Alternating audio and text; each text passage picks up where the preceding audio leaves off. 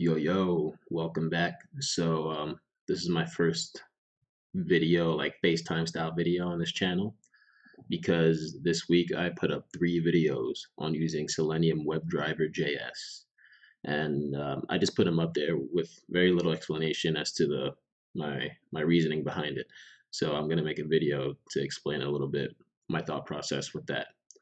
And basically, this all ties into the purpose of this channel. So this channel is going to be about web development. It's going to be about conquering JavaScript via web development, running the full gamut of web development from designing to prototyping to building websites and eventually web apps using JavaScript technologies. So that's that.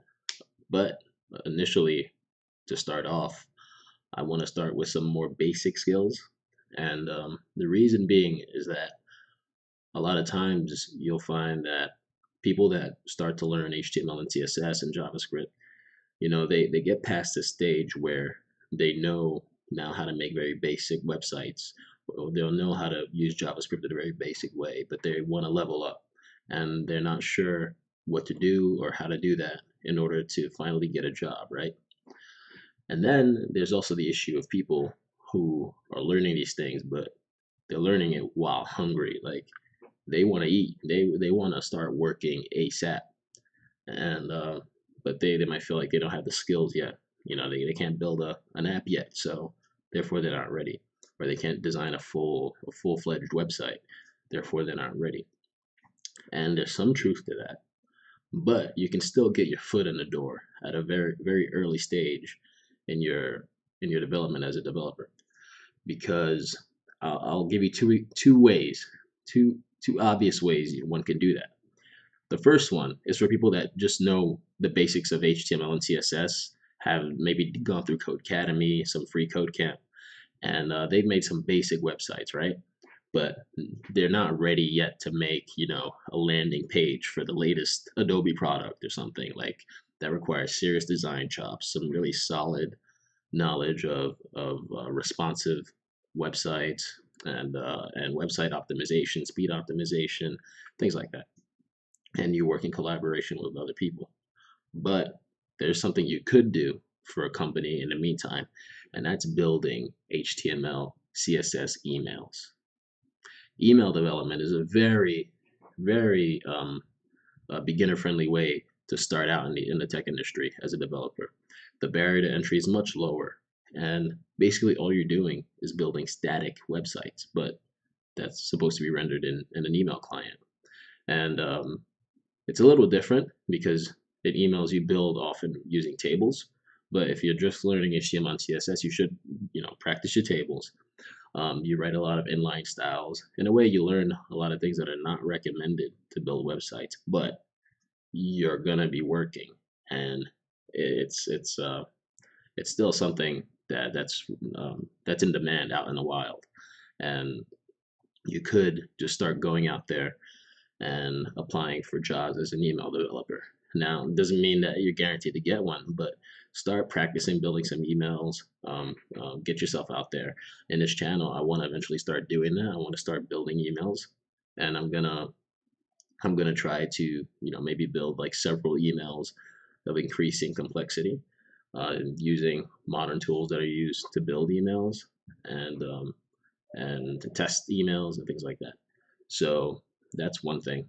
The other thing is there's another way to get your foot in the door in tech, and that's via testing. Now, testing is just like you can get hired as a manual tester with zero coding skills. You can probably build. I mean, it's like a video game tester. Like you don't need to know how to build video games, but if you're hired as a video game tester, you're just gonna play video games for a while and like find bugs and things like that. With testing, it's similar. It helps to have knowledge of the basic technologies, because it helps in order to understand what's causing bugs, when to expect the bug, or where to look for bugs and things like that, and kind of see where the bugs are coming from. But you just need a very basic level of coding knowledge. And the thing with testing is, if you know some JavaScript, like Codecademy level JavaScript, I'll give you my story.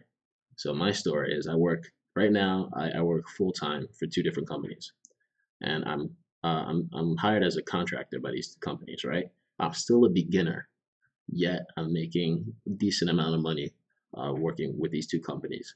And all I do is write test automation scripts. And that's why I put up these videos using Selenium WebDriver, because test automation involves using a tool such as Selenium WebDriver, because this Selenium allows you to control a browser.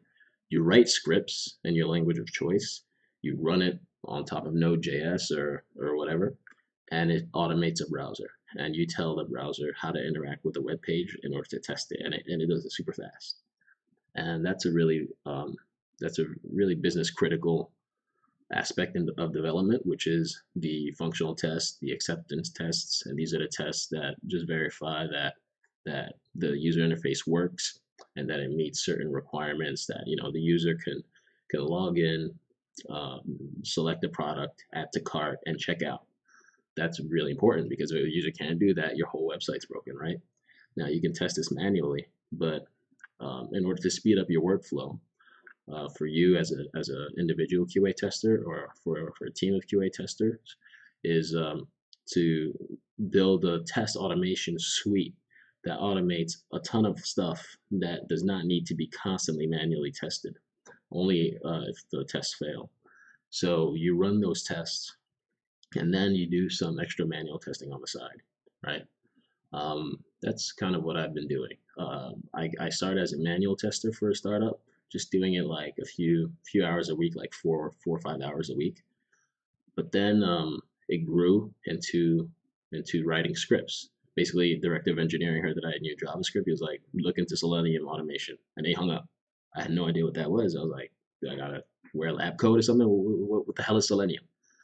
Looked it up, got up and running with it, and I used the JavaScript version of Selenium, because you can use Java, which is by far the most common language used with Selenium, or you can use Python, Ruby, and C#. So, but I'm using JavaScript, and there's not a lot of resources out there to get up and running with the JavaScript bindings for Selenium. But that's why I'm making these videos, in order to get you started as a beginner, as a JavaScript beginner. If you just know how to script things, you don't know yet how JavaScript ties with HTML, CSS, and all these things to build websites or apps, and you just know straight JavaScript scripting, you can already get started on a skill that's in demand by real companies. And that's why I made this series of videos, and it's an ongoing series. It's going to be 2 to 3 videos a week, and hopefully you'll get the hang of it. It'll help you to get started, and that's pretty much it. I mean, that's all I got to say about that.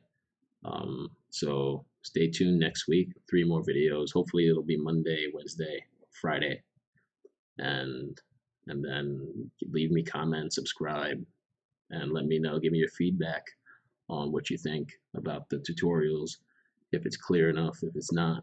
I'm kind of new at all this, so I'm just recording this right off my laptop. So any criticism is welcome. That's it. Peace.